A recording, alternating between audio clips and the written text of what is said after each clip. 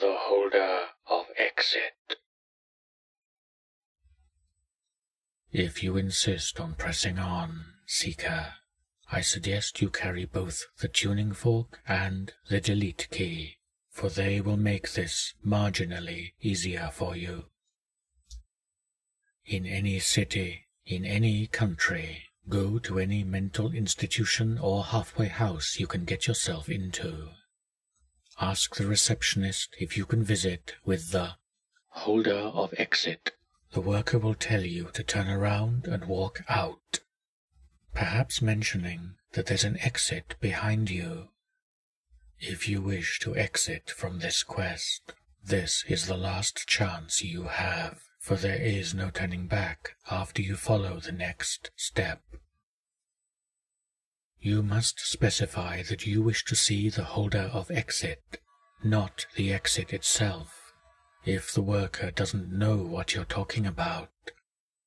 You will start to notice yourself fading away into nothingness. This holder, unfortunately, understands what mercy means. If this happens, before you disappear completely, you must strike the tuning fork to call forth Object 290, the tuning pitch, to aid you in vibrating yourself back into existence. Whatever you do, do not match your voice with the pitch, no matter how tempting it seems. This will cause your vocal cords to transform into, well, you'll gradually end up turning into the holder of vibration, if it doesn't cause your throat to explode first. Let the vibration form around you until it dissipates. If you are in the wrong place, the worker will look at the object in your hand. Now you may as well try, because if you survive the transformation, you will at least be taken away to a cell. If you're lucky and the worker blinks his eyes several times, he will lead you to a high point on the building.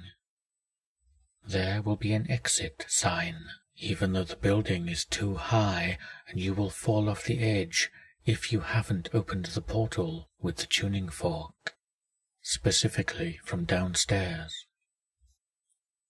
Along the hall, you will notice the largest number of exit signs you have ever seen in your life.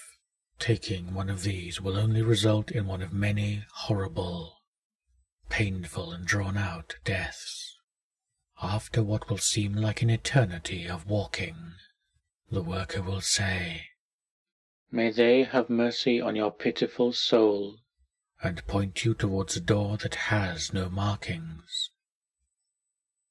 The fierce, large chimera inside the room is far too powerful for anything other than the combined force of the tuning fork and the delete key to subdue.